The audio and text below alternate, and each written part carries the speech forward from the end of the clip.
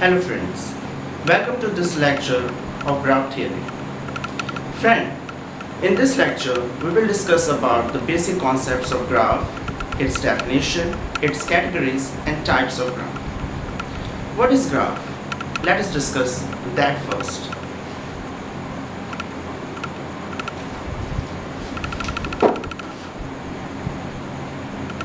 A graph, say GBE,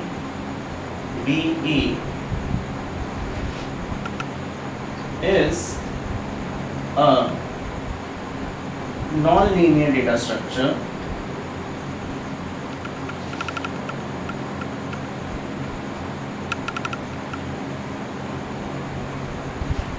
which consists of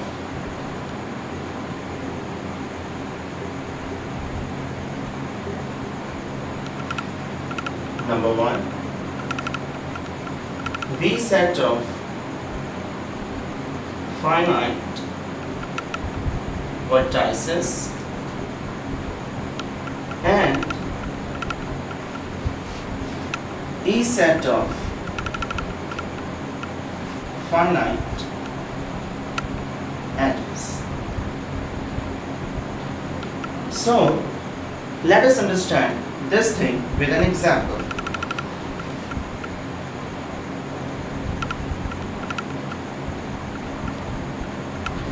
Suppose we have this kind of graph where we have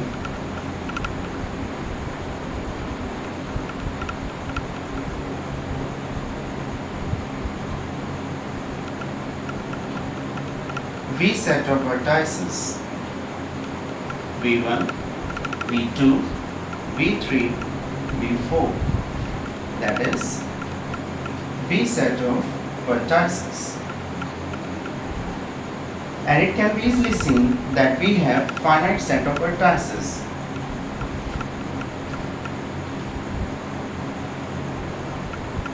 And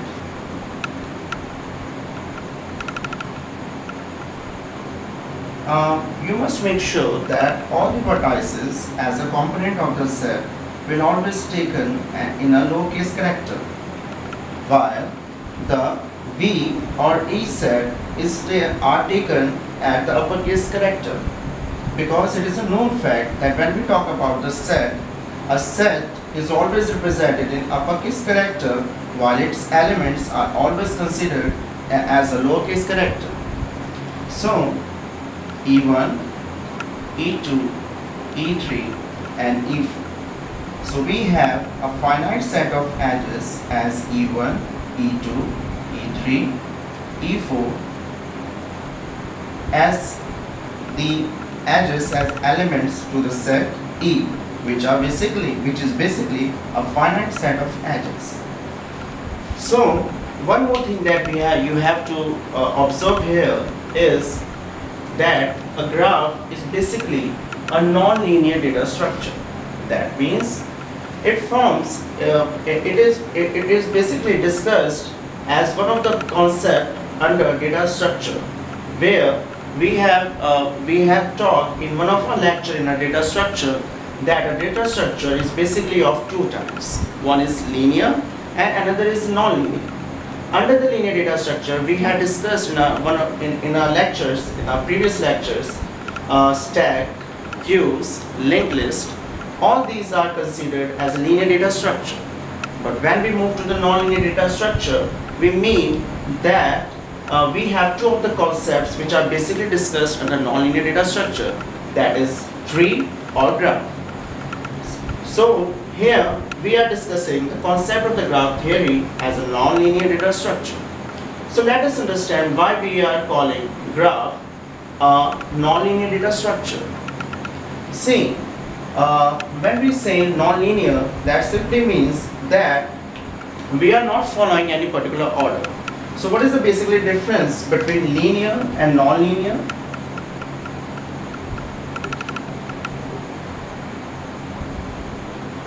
So linear and non-linear is basically these concepts are basically associated with the order in which we arrange the elements contained in these types of the data structure. When we talk about linear data structure, it means that we emphasize on the particular, or you can say fixed order of elements, while when we talk about nonlinear data structure, we never emphasize on any particular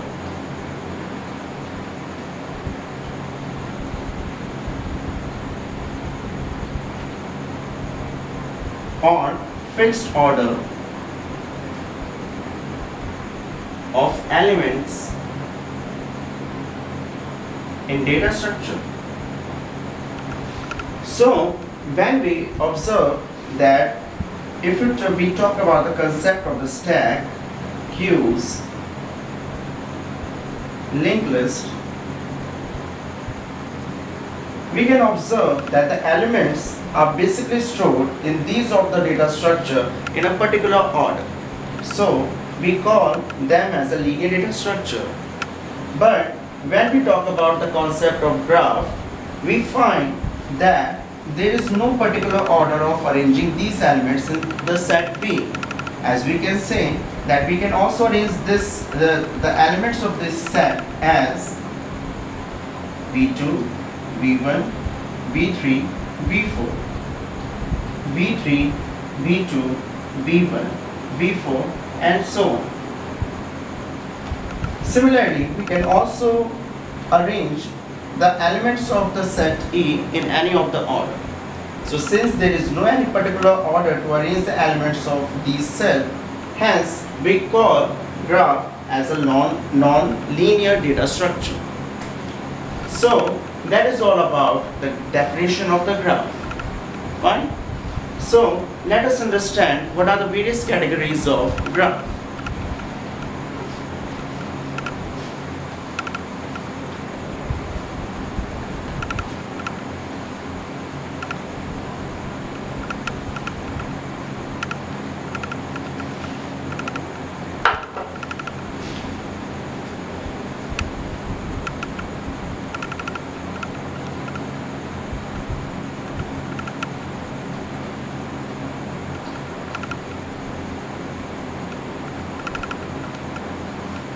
So when we talk about the categories of graph, there is basically two categories of graph.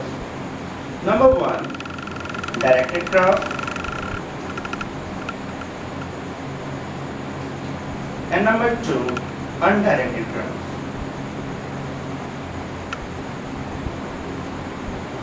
So what basically the difference between the directed and undirected graph? Let us check that.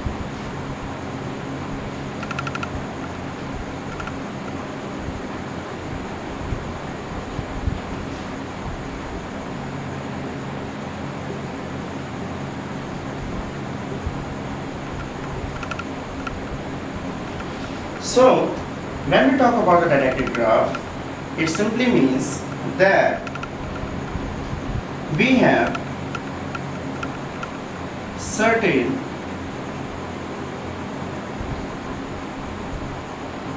order to be followed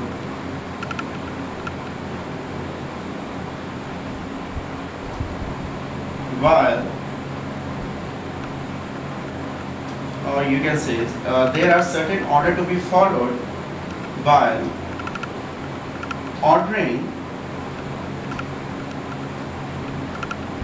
vertices and edges in a graph. So do not I think we shouldn't distinguish, we shouldn't get confused with this definition by comparing it with the definition of the linear data structure. Let us check what exactly the directed graph later on through the example, but before doing that, let us check what is the difference, what is the definition of the undirected graph. Fine. So when we talk about the undirected graph, as compared to the directed graph, where we have a certain order, where we have certain order to be followed while ordering, that is, I want to just erase this thing, fine, no problem. So we have a certain order to be followed while drawing vertices and edges in a graph. Fine. Say, for example, let us check this definition with an example. If we consider this diagram where we have V1, V2, V3, V4, and when we say direct, that means sometimes we also call it vector. We can also call it vector graph. And when we talk about the vector, it is very much clear that vector has certain sort of the direction or certain sort of the path. So we will simply put some direction here. Suppose I am putting a direction as like this, and like this, and like this. Fine. Okay. If I put this thing something like that in this fashion, or this thing in this. Okay. Fine. No problem. So we can see. We can also put the edges here. That is E1, E2, E3, and E4. So if I say that how many paths are there to reach V1 to V4? Fine. Understand my question, that what is the path between V1 and V4? So we can simply say that if I have to move from vertex V1 to the vertex V4, what could be the possible path? So we can say that by following the direction of the edges, we can move to the V4 in this way, that we have to first move to the edge E2, then we have to move to the edge E4. Fine. So we have to follow this particular direction as E2 and E4 to reach the path V4. Fine. And suppose if I particularly move this edge, suppose if the direction of this edge is in direction rather than in this direction, so we can see that there is only one path to reach V4 from V1, that is E1 and E4, but not E3, because it can be easily seen in this diagram that the direction of the edge E3 is towards V1. So there is no possibility to reach from V1 to V4 by following this edge. So we can say that there is a certain order that we have to follow when we talk about a directed graph. But in comparison to the directed graph, if I consider an undirected graph, what we can see that here we don't have any particular order to be followed while drawing vertices and edges in a graph. Fine. So we can simply see the definition of the undirected graph, and it becomes clear that we don't have any particular order to be followed while drawing vertices and edges in a graph. Let us understand this thing with an example. So if we consider an example of undirected graph, we will observe that if we consider same graph in this manner, but we will not put any direction in this graph, that is V1, V2, V3, V4, and the edges as E1, E2, E3, E4. So we will not put any direction here, and when we do that, what we can observe that if I have to reach V4 from the vertex V1, there is no particular order to do so. we can move from V1 to V4 after following two of the paths. One is E1, E4, and another is E3, which is a direct path between V1 and V4. So it can be easily observed that since there is no particular path in this graph to travel between two vertices, we can say that this kind of the graph is basically an undirected graph. But when we compare this thing with a directed graph, we can observe that there is only one path to be followed when we have such kind of the graph in order to reach from V1 to V4. If I want to act in similar way to have two of the paths between the two vertices, what I can do here, that I simply change the direction of this edge. Fine. In order to reach V1 from V1 to V4, I have to change the direction of this edge in order to obtain this thing here. But still we can find that there is a particular order that we have to follow. Fine? Fine, but here there is no particular order, there is no direction to be followed while drawing a graph. Fine, so that is a basic idea between a directed graph and undirected graph. So the important concepts that arise from the understanding of these categories of graph are the topics of degree, a topic of degree. Fine. So what is basically the degree? Degree is the basically number of the vertex which are meeting at a particular vertex. Fine. Just listen it carefully, that when we talk about the degree of a graph simply means that when how many number of edges are going to meet at a particular vertex is basically known as degree of a graph. So let us understand the concept of a degree in brief. At this moment, just see that what is basically the degree of the graph. How is important the understanding of the directed and undirected graph to make sure the concept of the degree of a graph. Let us check that.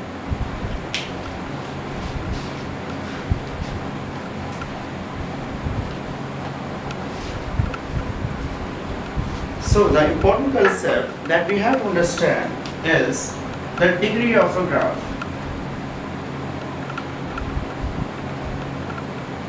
So what particularly this mean? So degree of graph means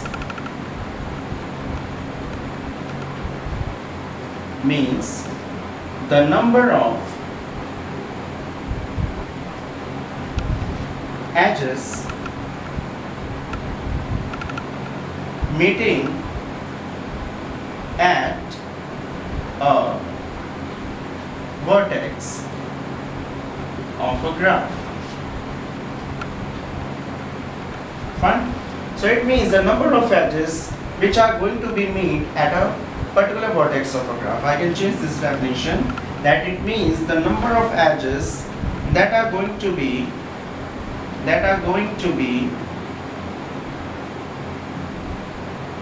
met at a vertex, at a particular vertex of a graph. At a particular vertex of a graph. Fine. So suppose if I draw the same graph here, or if I can draw any of the graphs, suppose if I am drawing a graph something like that, so we can simply observe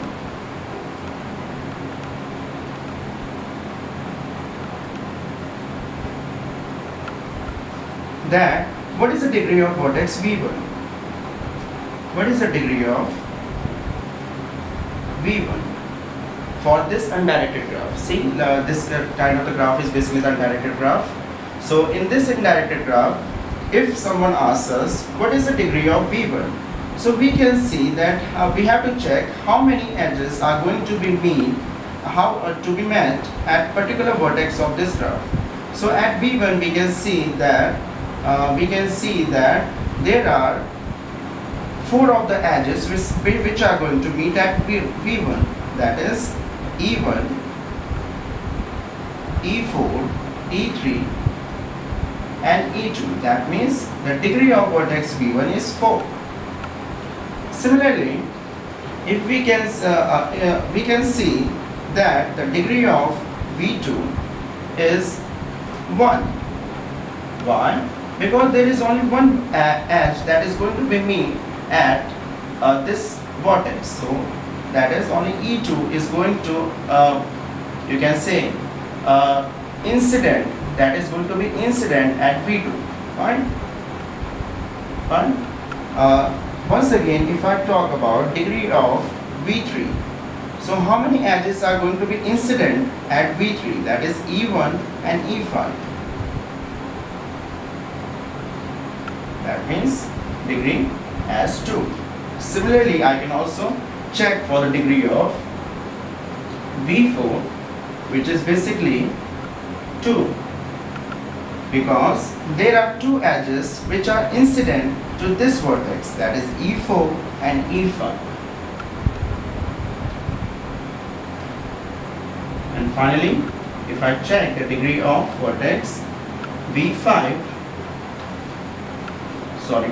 we have done, V2 we have done, V1 we have done, V4 we have done. That means 1, 2, 3, 4, and we are missing something, that is V1. We are missing V3. Fine. So we can check that at V3 there are 2 edges which are incident at the vertex V3. So we have also done here, that is V1, V2, V3, V4. We hadn't done V5. Right? So when we talk about the V5, there is only one edge E3. That means the degree of vertex V5 is 1. So we can define the degree of a graph in this manner also, that the degree of a graph, a degree of a vertex, we simply know it is not the degree of a graph, sorry for that, it is not the degree of a graph, it is basically the degree of a vertex. And when we say the degree of a vertex, we mean that how many edges are incident at a particular vertex of a graph. That is basically known as the degree of a vertex. So I want to change this definition. We can modify this definition as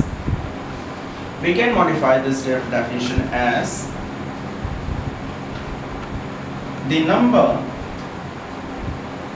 of edges which are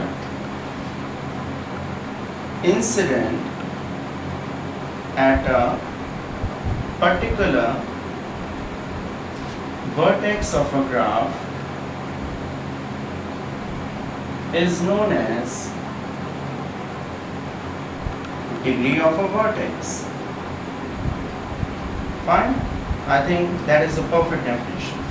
So when we say degree of a vertex, it simply means the number of edges which are incident at a particular vertex of a graph is known as a degree of a vertex. So that is what the degree of vertex is. Fine. Now, one more thing is that this degree of a vertex can be of 2 types when we move to the directed graph. So if I change this graph, this undirected graph into a directed graph, what could be the change here? So if I change the direction something like that,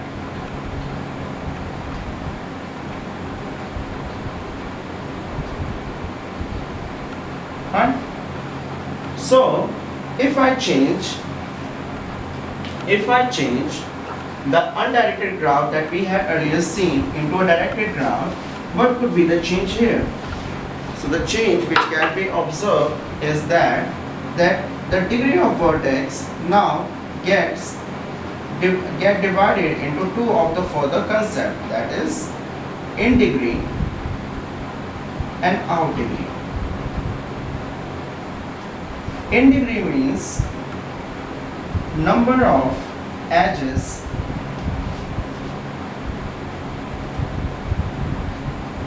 ingoing, or you can say number of edges, number of incoming edges at a particular vertex. Fine? There is a number of incoming edges at a particular vertex.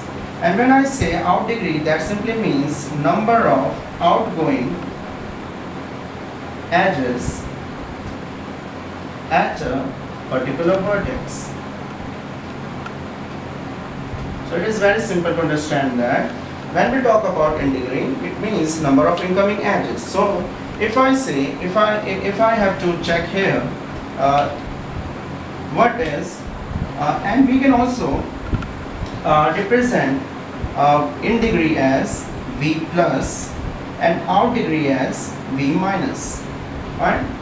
So just keep this thing in your mind, that when we say the Inderee, we can have the convention to represent it as V plus, and for outdegree we can represent the outdegree as V minus. So when I say what is the Inderee of V1, suppose what is the Inderee of V1, we can represent it something like that.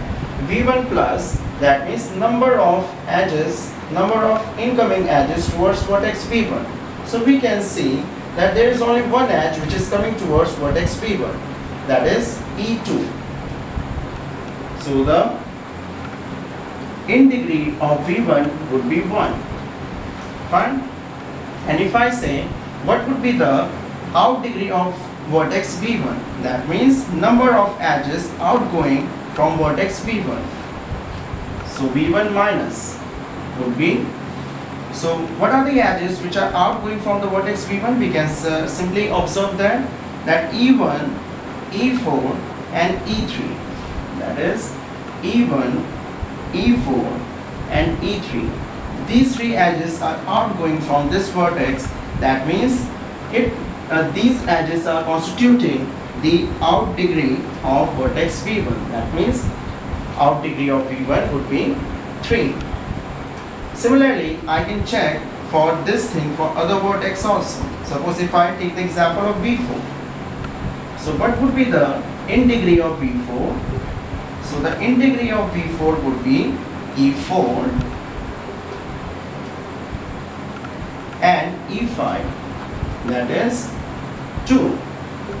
And what would be the outdegree of V4?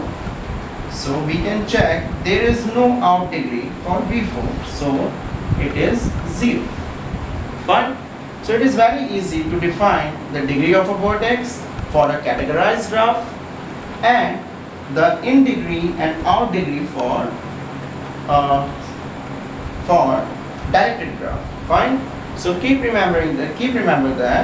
always remember that when we talk about the degree of a vertex, we consider the degree of a vertex in a undirected graph, and when we talk about the directed graph, we call that degree of vertex as either Inderee or outdegree.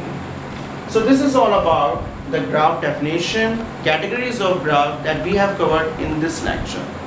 We will talk about the concept of types of graph in our next lecture. So let us move in our next lecture. Thank you.